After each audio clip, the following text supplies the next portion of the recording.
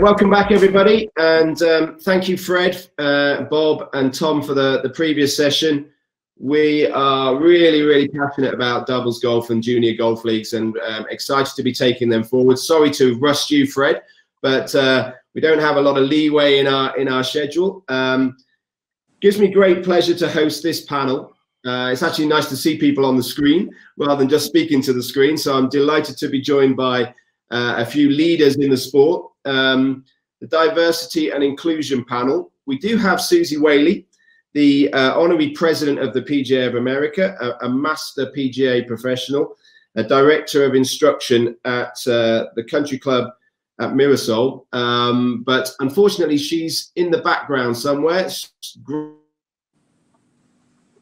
And I'm hopefully seeing us very shortly throughout this. I'd also like to welcome another PGA Master Professional, a face familiar to anybody who's attended previous annual congresses, and probably even if you haven't, he's probably still familiar to you. So Tony Bennett, President of EDGAR and Head of Diversity and Inclusion at the IGF. Welcome, Tony. Thank you. Thank you. Also have the CEO of the PGA of Canada, who've embarked upon a new task force this year, Mr. Kevin Thistle. I know it's early there, Kevin, so thank you for joining us. No worries, Tim. And Jackie Davidson, the Assistant Director, Golf Development at the R&A, and really the lady who spearheaded much of the Women in Golf Charter. So, Jackie, a bit more sensible time for you, and thank you for joining us as well. I'm delighted to be here. So the aim of this session really is we talked a lot about diversity and inclusion, and obviously it's a hot topic in so many ways. And I guess what I really want to get out of this session is how can we take, and how can our audience really take practical steps and create tools that will really make a difference? How can they really get started? What might be the barriers to get started in the area of, to encourage greater diversity and inclusion in the game, in their countries, in the memberships and the workforce, and obviously in the organizations themselves? What barriers do we need to continue to remove, no matter of gender, race, disability? That's the really key. Suzy. Suzy, thank you for joining us. We know it's early there. Can you hear us okay? I can. Can you hear me? Yeah, perfect. Thank you. And I have introduced you, so excellent. Who you are. I think they already did, but thanks so much for joining us. So I'm going to start with the first subject, really, gender. And we were quickly signed up to the Women in Golf Charter, and we've encouraged our PGAs to. And I think we've started from a pretty low base in many cases, but we started, and we started benchmarking our PGA memberships about 10 years ago, and they're slowly increasing. I think we've got an average now of about 8 to 9% female PGA members across our membership. When we started, it was about 6%. So we've started, and we're improving. Okay, I'll transfer to you, Suzy, then, earlier than anticipated. But obviously you've been a trailblazer for women's golf. First female back in 2003 to qualify for a PGA Tour event, and then in many ways since then, obviously as the first president of the PGA of America. Have there been barriers in place, and how have you overcome them, in achieving what you have? Well, thank you, and it's a pleasure to be with everybody today. Happy holidays to those that are celebrating today. But, and obviously I hope everybody's staying safe and well. I know we're all going through a very strange time, but grateful for golf and grateful for the fact that we can get people outside playing the game amongst all of us that are PGA. But like you, it's no different here in the States. We've struggled. It's been a challenge. We separate our inclusion into 4 buckets. We really feel that when you lead with inclusion, diversity follows. And so since 2015, we really put intentional practices in place, not only to grow women within our workforce, but obviously within our consumer engagement, within our vendor inclusion, And we've done it through education and learning, and we've put processes in place in hopes that we don't have this conversation again in 10 more years' time. It's not because those that have come before us haven't tried to grow the gender bias within our game and within the industry. But we really felt it was important that we put our money where our mouth is, so to speak, meaning we started to support initiatives to grow women's golf. We have around 1,300 female PGA professionals who are Class A professionals in the United States. If you look at our numbers, that's very low, and we're looking obviously to grow that. We've started a recruiting program amongst our college system, our Division 1, 2, and 3 collegiate athletes, and our NAIA collegiate athletes. But we're also doing it through our minority focus, which is within our PGA Reach Foundation. So each and every PGA professional we're offering education to help grow that. We do it through programs like you talked about in the previous session, like doubles golf, PGA Junior League golf. And our hopes is in starting at the junior level, obviously without ignoring those that are older than that, that we'll develop a culture of inclusion where boys and girls play golf together for a lifetime without any gender bias, without any cultural background bias, without any sexual orientation bias. We're looking to include all. And so our programming is just that we want golf to be for everyone. Awesome. Yeah, and obviously you've also, as an industry in the States, really got behind the LPGA girls golf, which seems to be making a massive impact as well. Yes, it is. And you know that we have PGA professionals that coach LPGA girls golf programs. We have LPGA professionals. And for those of you that aren't aware, the LPGA also has a teaching and club professional division, which I'm also a member of. They have about 1,800 women that are a part of that organization. About 230 of us are dual members. I also have an international component to that, but they're up to 800,000 young girls playing LPGA girls golf, which is exciting. PGA Junior League golf, as you already talked about in an earlier session, it is growing the game in a large way, but certainly we want to see that grow globally and worldwide. But in the United States alone, if there's any good, which I hesitate to say, being respectful to those who have suffered or families who have suffered traumatically from COVID, we are up almost 500,000 junior golfers in the States since May, since we got back to the game. Really, because there's no other sports being offered in the United States in a team format currently at this time. And many young families wanted their children outside, wanted their children walking, wanted their children exposed to a sport, and they took up the game, which is exciting. I think on the other end of this, where all of us have to work extremely hard, is how to retain those youth and those adults that have come to us, which we're grateful for, but how do we keep them involved and in the game in a fun, exciting, fast way that golf is now being played in the States? It's much quicker. We have one-rider cars. We're allowing juniors to participate at every time and all times. We have PGA Junior League running during COVID. We have LPGA Girls Golf running during COVID. Thankfully, we don't have any cases that are related back to either of those entities, which is exciting, but a real credit to the PGA professionals delivering those programs responsibly.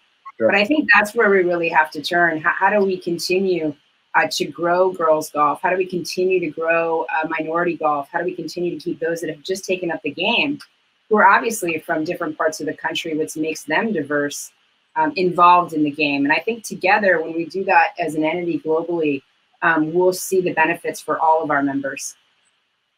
Yeah, no, I couldn't agree more. And we're seeing that right across our membership is it is a little shift now. It's a positive shift, as you say, despite the obvious challenges to all of us of COVID, that you know, it is retaining these people now. It's continuing to make golf interesting and exciting for them.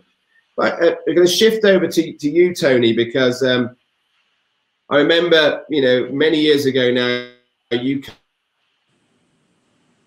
was chatting about you becoming as a volunteer president of Edgar, and I could see then the passion that you had for that, and obviously it's now become your career, and obviously you've taken it forward even more. So shifting a little bit onto, you know, I guess your area of expertise, although you're an expert right across the development of the game. But golfers with disabilities, then just share a little bit of the initial work that you did with Edgar to where you are now. Well, I think first and foremost, thanks to you, Ian, and to the board, because you allowed me to do that in my free time. No conflict of interest, and so it was a really good opportunity to get involved in an area that I'm not going to say I was particularly passionate about, and it sounds really bad when I say that. I'm not passionate about it today either. What I am is there's very much a purpose behind what I do. In that I kind of looked at it and went, there's a whole group of people here that are being ignored. This group of people here are kind of sort of in a secondary world, and it shouldn't be like that. It should just be part of the community. And so if we look at our normal communities, and this was probably the first thing that we did, we looked at the normal community of people that's within a 25-mile radius of pretty much every golf course. And 15% of that community, most likely 12 to 15% of that community is probably going to be disabled. And yet then when you look in a golf club, you found maybe 1 or 2 members. And so obviously there was an imbalance. It didn't kind of work out quite the way it should. I think the second thing that we looked at was that, you know, golf itself is potentially the most inclusive game of all. Because unlike some of the other sports that people with disability play, where they play a separate game, so for example, wheelchair rugby, you play wheelchair rugby, wheelchair tennis, you play wheelchair tennis, you don't play tennis, you play wheelchair tennis. And so the days of the opportunity for, you know, a Roger Federer and a wheelchair tennis player to play together, it's not going to happen unless Roger Federer gets in a wheelchair. And so we have that opportunity where we have all possibilities for people with different disabilities, be that physical, intellectual, sensory disability. Everybody can play together, same golf course, use the handicap system. That's all good. So I think what I also found was there's a certain amount of unconscious bias that was around, and that's not any kind of intent on behalf of the person that has that bias.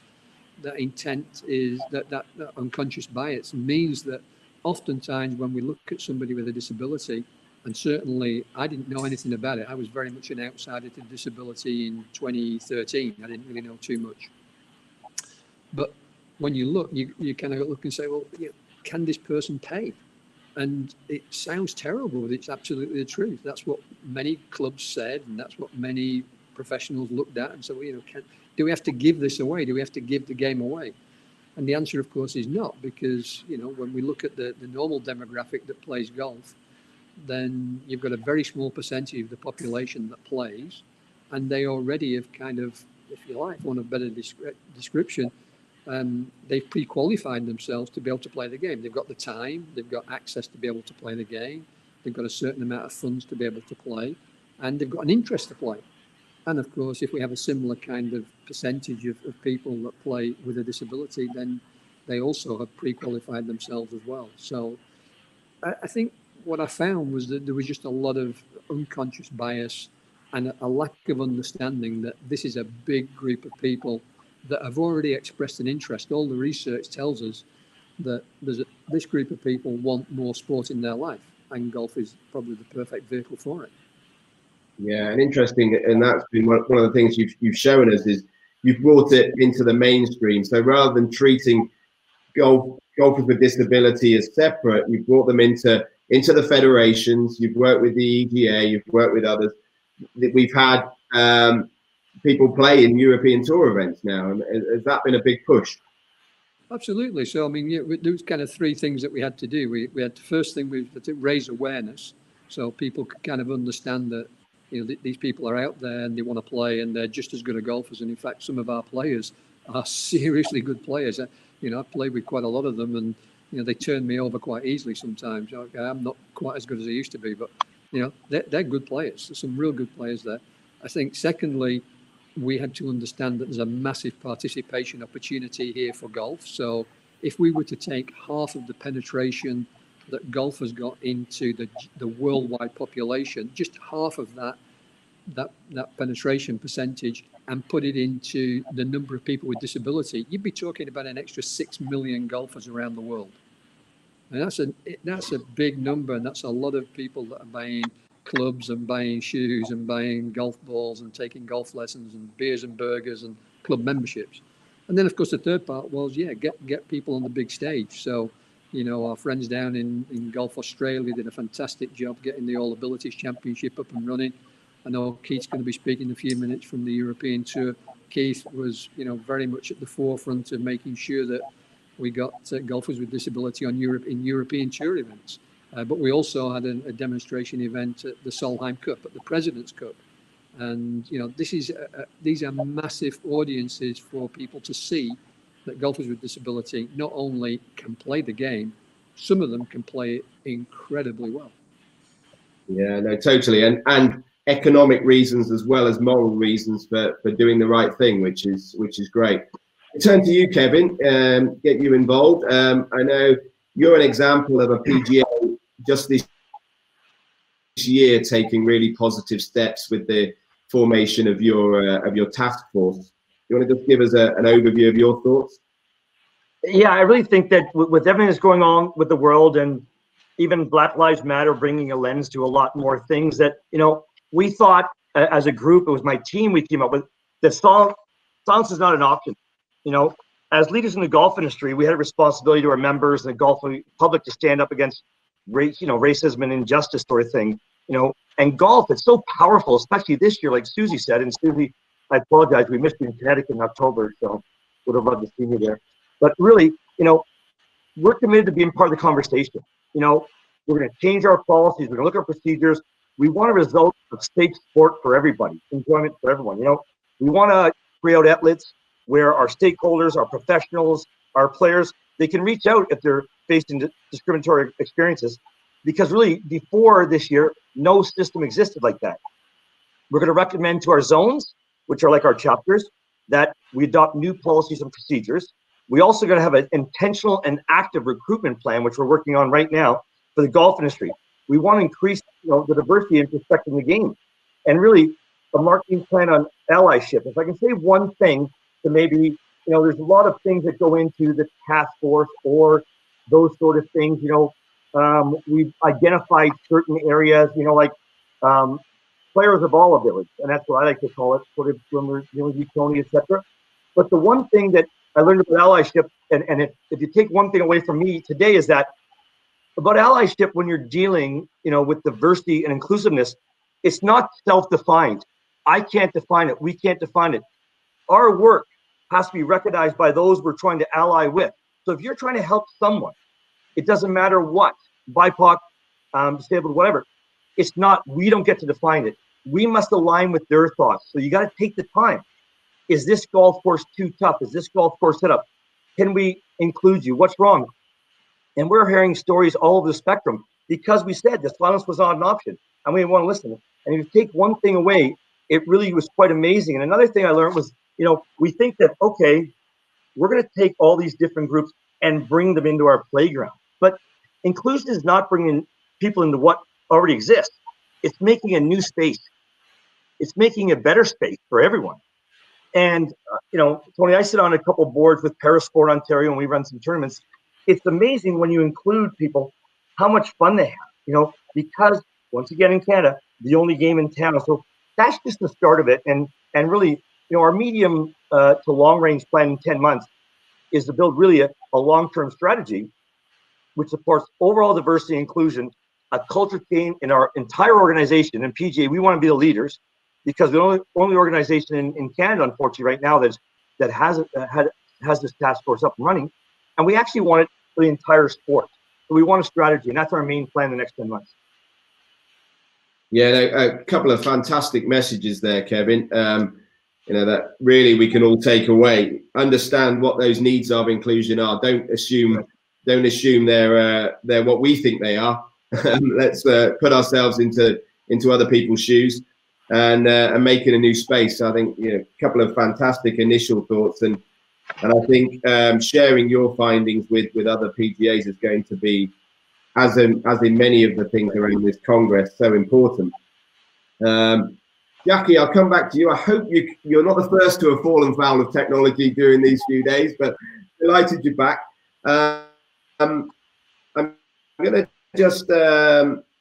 just move back to the Women in Golf Charter, and something that you've been passionately driving over the last few years. Do you want to just explain a little bit, and also then talk about its impact so far? Yeah, certainly. So the charter we launched in 2018, and really the purpose, the overarching purpose, was to try and unite the golf industry, and was to bring everyone together with a sole focus on increasing women and girls' participation in golf, but also the number of women working in golf or having the opportunity to pursue a career in golf.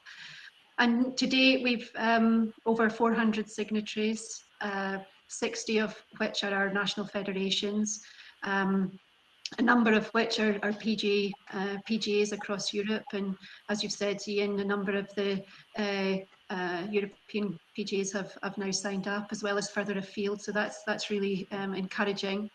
And I think one of the key things that we're starting to see is that organisations are able to shout a little bit about what they're doing, because again, we're in golf, we tend to downplay some of the good work and some of the success that we do have. So, it's about celebrating what organisations are already doing. And it's also about looking forward and what actions and what commitments can each organisation make to try and commit to and support that overarching aim of encouraging more women and girls in the sport and in the workforce. And I'm delighted that we have quite a range of organisations involved, where we as the RNA are delighted that the number of federations that have come on board, and we are starting to see some traction and some impact, and there's some good work being done. Some of the work that we're really concentrating on this next period of time is around clubs, and trying to get more clubs to embrace change, to perhaps shine a mirror up and look at what they could do differently. We've launched our For Everyone campaign, and Kevin mentions the term quite a little bit there, and it's about, yes, we're starting and the focus is on gender, but it is about celebrating golf as being a game for everyone. And that the first part of that is really to try and support clubs in embracing some change and getting them ready, rather than just trying to bring consumers to the sport. We want to try and support golf clubs with a number of toolkits and resources that can really help. And we're pleased that the PGA is involved as well, and we hope that in the not too distant future that we will be rolling that out internationally across our jurisdiction as well. Yeah, and so that will rely on a number of PGA members to also get on board and to help and support that process and that campaign. Yeah, no, thanks, Jackie. And I know we've been pushing hard, and we've got 7 PGAs from our membership signed up. I'm hoping again during 2021 we'll get many more. And as much as signing up, it's actually doing something with it. It's really activating it is the key. And now you're taking a more proactive approach to giving tools where really people can implement them. And I guess that's the next phase now. Yeah, it is, and I think there's a really good example where the PGA of Canada have worked very closely with Golf Canada, and they're trying to encourage more female coaches and supporting them to actually develop as coaches and to develop as performance coaches. And I think initiatives like that, they may not seem like they're huge, massive campaigns, groundbreaking, but they are making a huge difference. And collectively, if we can each take some action to do that, then we will see change. And I mean, as you've said, your membership figures have gone up, and that's over a relatively short period of time. And I guess it's about shining a light on some of these initiatives that different organisations are doing. We need to celebrate the success, and we need to highlight some of the women that are out there doing some working in golf and actually enjoying the sport and playing the sport. Yeah, and Annika is certainly helping. Nice to see her becoming president of the IGF last week, and got Anthony on the next panel, so we'll talk about that more then. But I'm going to shift because I know Suzy's quite tight for time today, and I know you've got to leave us at 5:30, Suzy. I'd like to shift to coaching and the role of the PGA Pro. So how the individual can make an impact as well. And that's across all areas of diversity and inclusion. We had, I was at a meeting of the emerging nations in Europe last week with the European Golf Association, and the Latvian representative said, we've got our first female professional.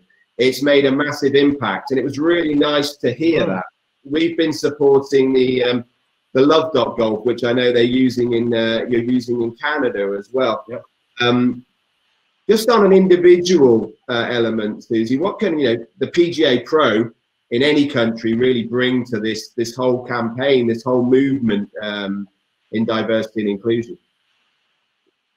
Yeah, look, it's so fun to hear what other PGAs are doing around the world, because I think we all learn from each other. And certainly here in the States, we've learned from PGA Canada in regards to long-term athletic development. We've instituted a PGA.coach website for all of our PGA professionals to help train them in long-term athletic development. ADM is that particular process, which has some inclusionary ideas, some games, how coaches can be more welcoming, not only to disabled youth, but to youth that perhaps has autism or other concerns that a family have about those youth. And we want to ensure, as Jackie mentioned, that the facilities are actually prepared, that coaches feel confident in their skills to deliver that. PGA coaches, it's intimidating on your first go when somebody comes up perhaps and has lost limbs and you've never had the opportunity to be trained in that discipline. So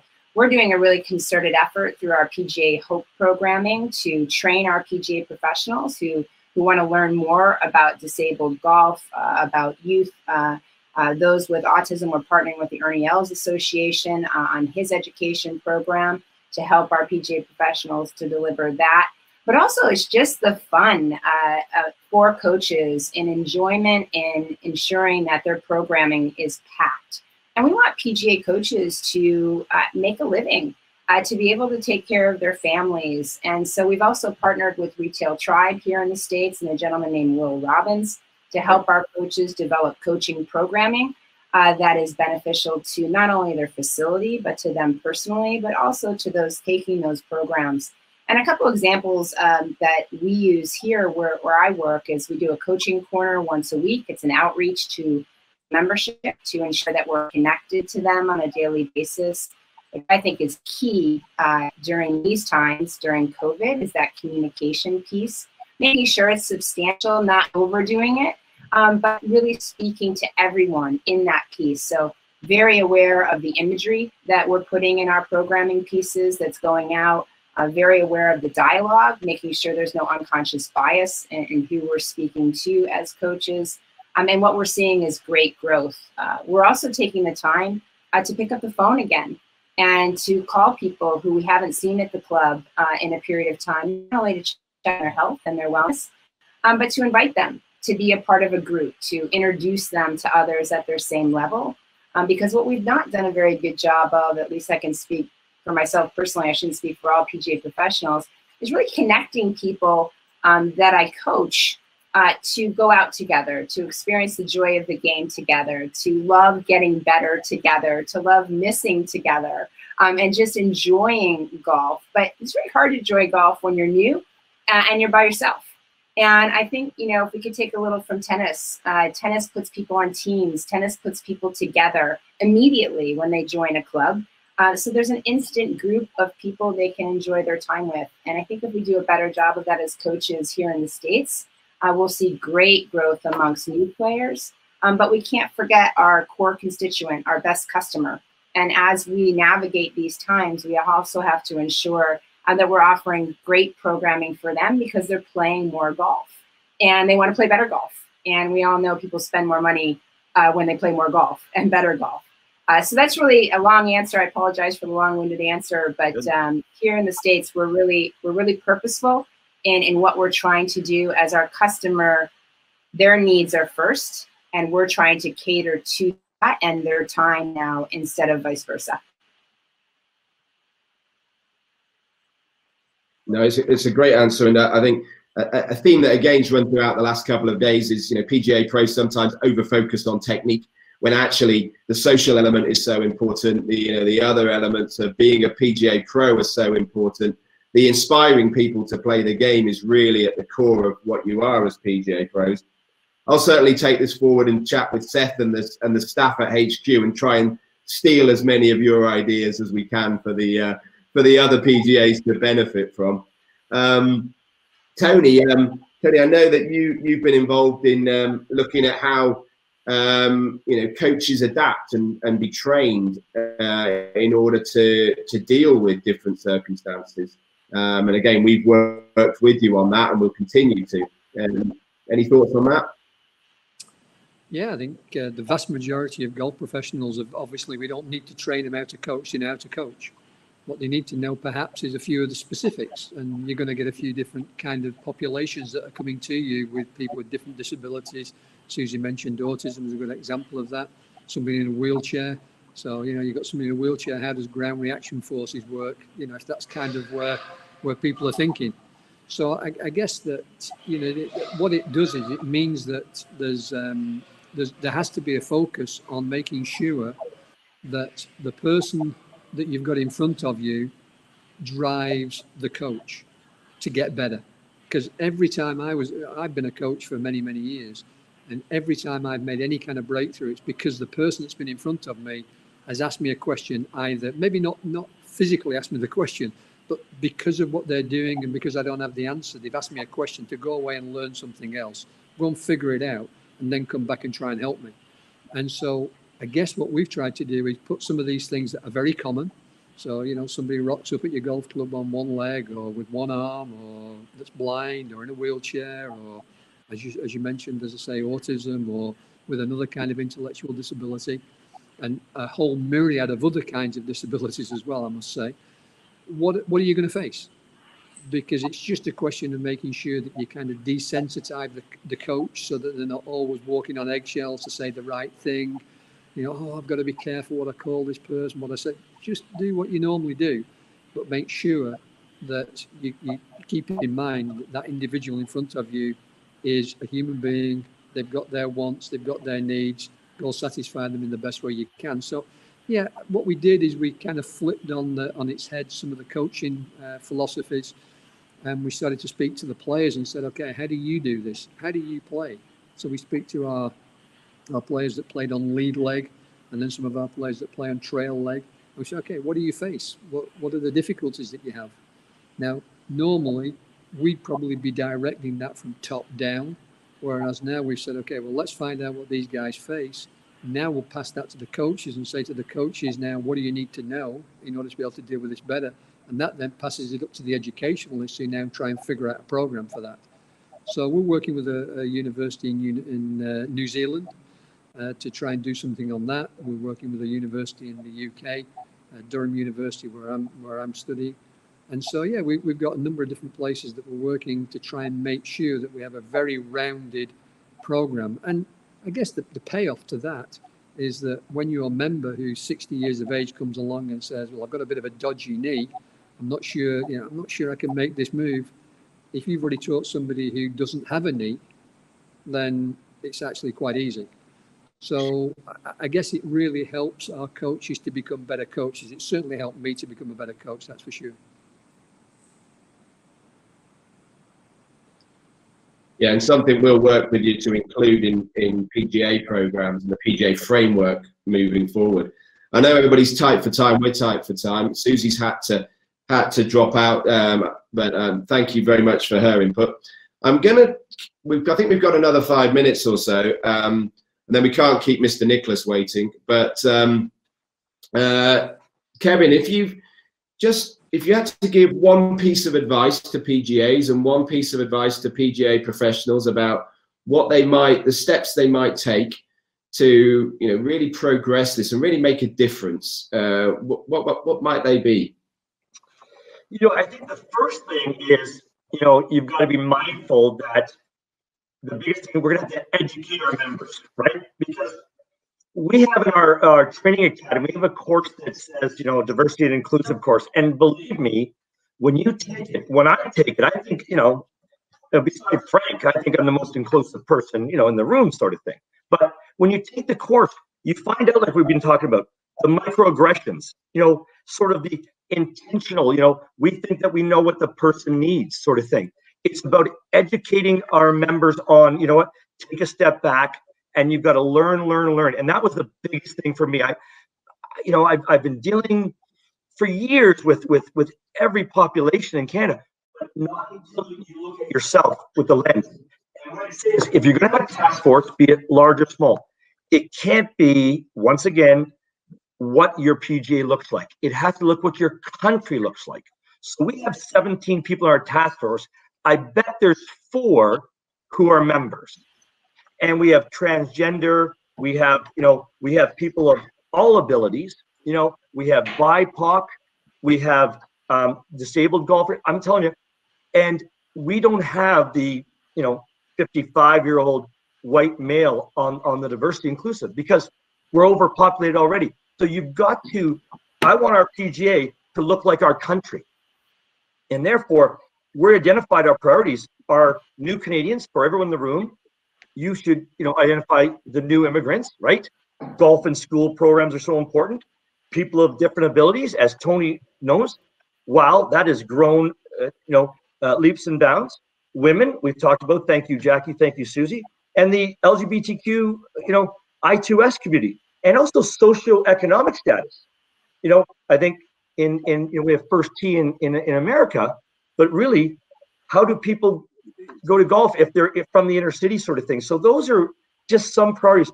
But the first thing I would say is, if you're going to get a committee, make sure it's a very diverse committee, because you're going to get some real truths in that, right? And the other thing is, and I'm willing to give this to everyone free, as you know, I always do this. We have, which I think, and of course we didn't write it, we have the experts. We have a diversity and inclusive, you know, education platform. So if any PGA would like that, you know what? I hope Matt Allen's not on, because he'll yell at me, but Matt will send that to you, and I mean that sincerely. And that's just the way, baby steps. I know we've got to start baby steps, but we'd love to help.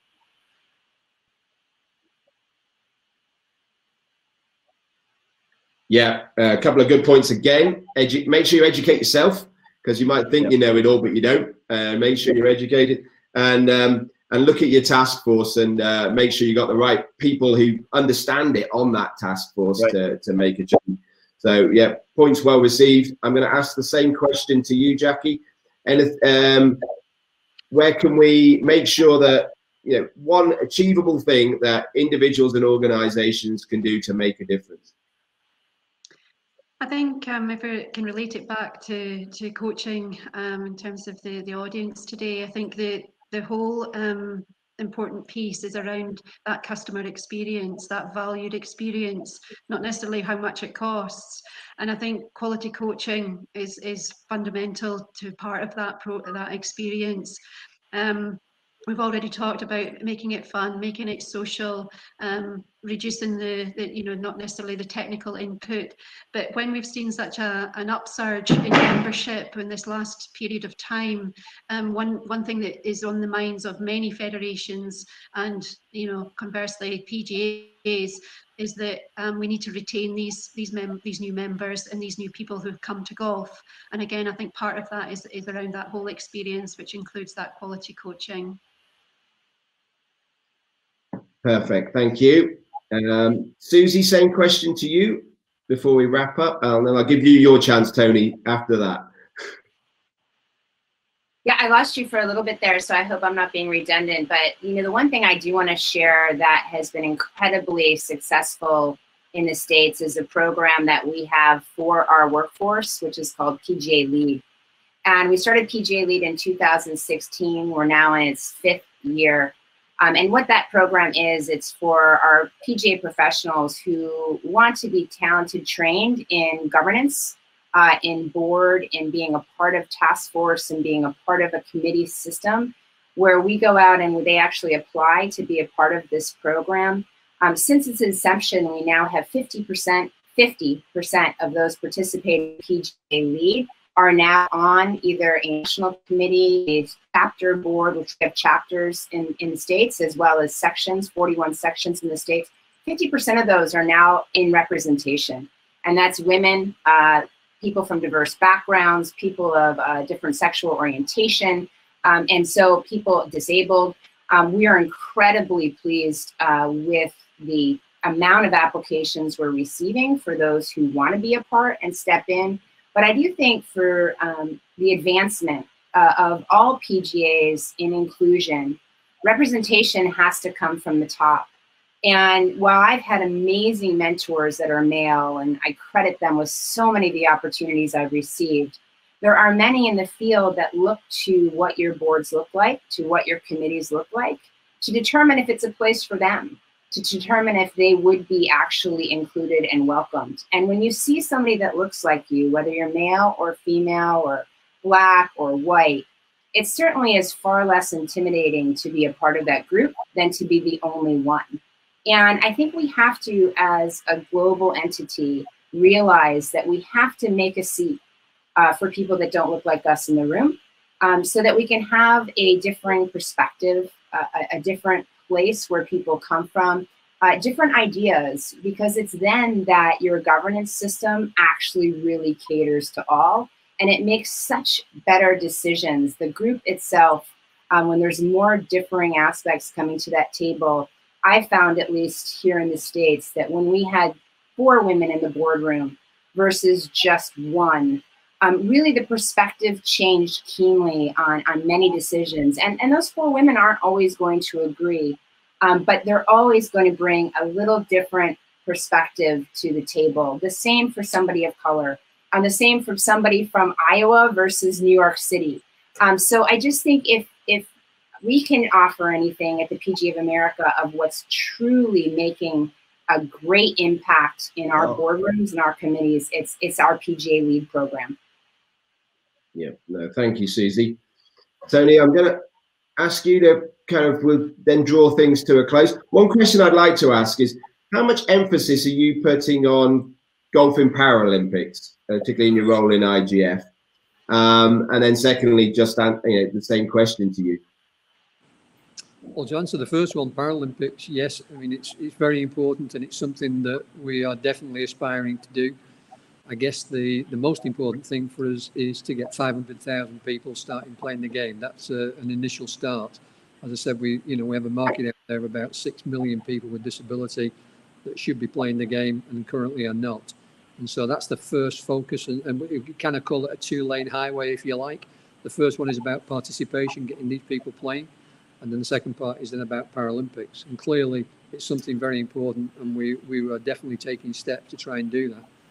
We had a very important meeting that took place only a week ago, and again, some really good positive things came out of that, and we'll start to roll those out over the coming months and years.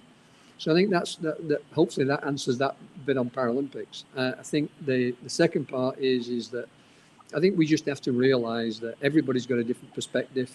If we don't ask them what their perspective is, then the world's just going to look like it looks through our lens. And Kevin's used that word on a number of occasions. That lens is really, really important. And I think the ability to be able to switch lenses and look through somebody else's eyes is not something that everybody has. I think it's something that we've got to try and educate people to do.